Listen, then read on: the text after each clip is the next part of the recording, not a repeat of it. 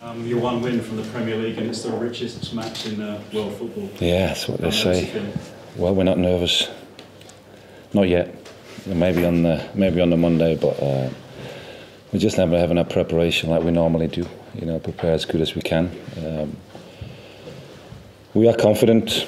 You know, we've shown that. We've done that in other games as well. We know we're going to be facing a good team again. But that's what if you end up in the top six, they're only good teams. I've told you that before as well.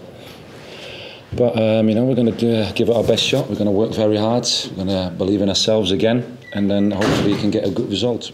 The sums for winning though are staggering. 170 million guaranteed if you go up. Could be 290 if you stay up for 1 year. Yeah, it could be nothing as well. You know, but the thing is, we don't really want to think about that. You know, because we're not there yet. So we need to think about what we need to do now to win that game. So, and that's what we're going to be facing. We're not going to be thinking about what it does to the club or to the city if you win. There's also a chance that you lose. So we need to prepare ourselves for that game to make sure we get a result, and then after the game we can think about what it does for the team and for the club and everything. Reading have never made it up through the playoffs. 5 defeats, 3 in finals. You going to change that? Well, hopefully. There's always a first. So I didn't really. Well, you mention it now, the record. So I didn't really know that. Not really interested in what happened in the past. I'm interested in what happens now and where we are, what we need to do to get a result. And that's how we've been working this season.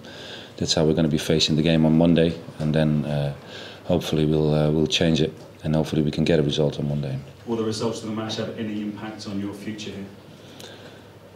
No, I don't think so. No, it's again, you know, I still have a contract over here. I'm happy over here. I love working with this team, with these players. It would be great if we can make it to the Premier League. If not, we're still in the Championship, still having a good team, working for a nice club. Of course, the ambition's there, like I've told you before. But we'll see at the end of the season what it does, what we can do over here with the club, what they want to do with me. Maybe the club wants to have somebody else. You never know how it goes nowadays in football. But you know, I'm happy where I'm at the moment. And the 2 games with Huddersfield so far this season, both really close. What are your memories of those? Yeah, you know, the one we won at home, we lost over there 1-0. Like you said, very close in possession as well. Both teams like to play in a similar way. If you look at the players as well, the quality of the players, you know, so it's going to be an interesting game again on the Monday, and how they are going to be setting up their team and what we're going to be doing to create chances or hopefully scoring goals and to give nothing away. You know, so it's going to be a tight game again, I think. Yeah. Are you going to do the same kind of job on them that you did on Fulham? Well, hopefully. You know, I told you before that we want to win every game, and we're going to take risks. Of course, you know, you want to defend well as well. We're not going to change everything that we've worked for this season. Fulham was the favourite according to everybody over here. You know, we've done well against them. We're in the final.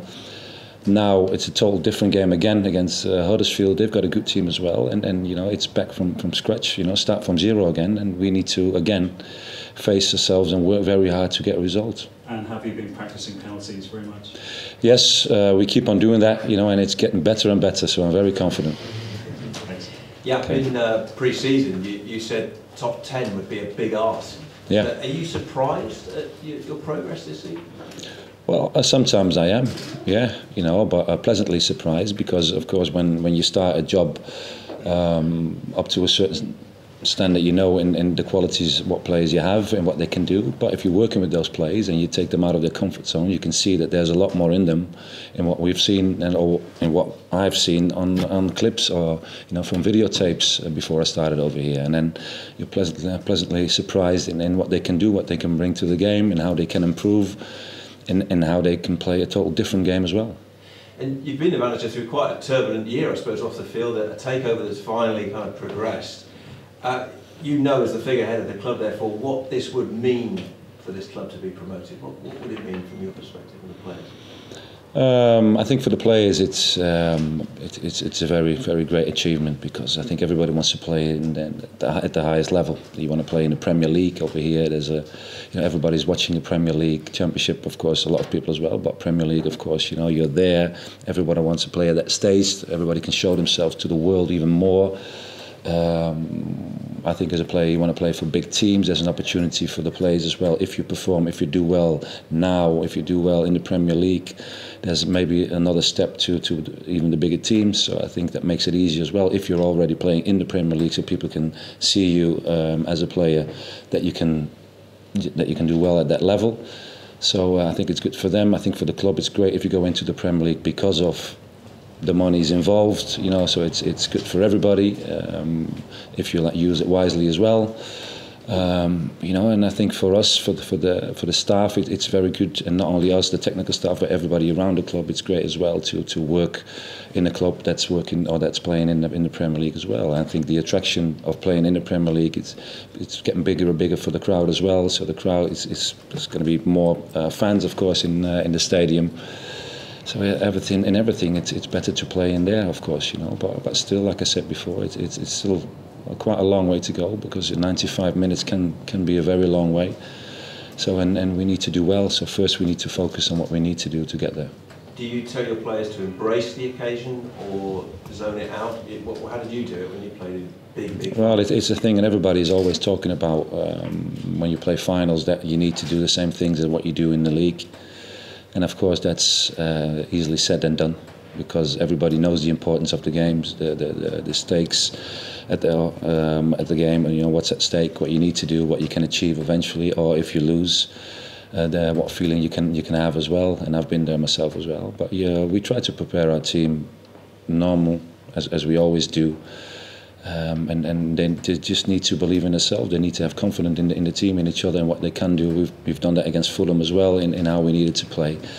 Of course, it's a special occasion, so you can think a bit about that, But as soon as you're on the pitch there, the referee starts the game, you need to play your own game, and we try to get that into the players, that you need to focus on that.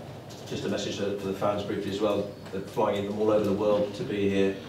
It's another big day for them, and as we mentioned earlier, they've had some bad days at Wembley, I suppose. Confident this can be a different one for them. Oh, there's like I said, you want to change certain things. We didn't really think about that, what happened in the past. We don't want to focus on that, because I think that's bad. Of course, sometimes you can take the bad moments and then try to turn it around into good moments. But we focus on what we need to do, in working hard. We enjoy it that we're at Wembley, that we can play in a great stadium with a lot of fans, like you said, coming from all over the world, supporting us. Everybody's already very happy that we're there in the final, but finals are there to be won. So if you're there, if you're playing the final, you need to give it your best shot. You need to give it everything to get results. Yeah, can I ask you a quick question about security? Obviously, as a former Man United player, you've had words about the atrocities that happened this week. Reading fans being asked to get to the ground earlier for security. What's your message to the fans about the day on that front? Well, I think everybody knows what to do, and everybody knows what to expect, especially now in what happened at Manchester, and what happened previous times in other countries as well, which is a big disappointment for everybody, especially for the families involved, of course, and it's a very sad moment again that this happens, and because this is happening, things are changing in the world. You need to identify yourselves every time. You need to have a look in what you bring to the stadium, because there's more security and everything. I think that's normal. So it's a good thing that the fans are going to be there in time, so they can help and make it easy for the police and for the stewards as well over there, so they can go into the ground safe and well. And I think that's very important. Yeah.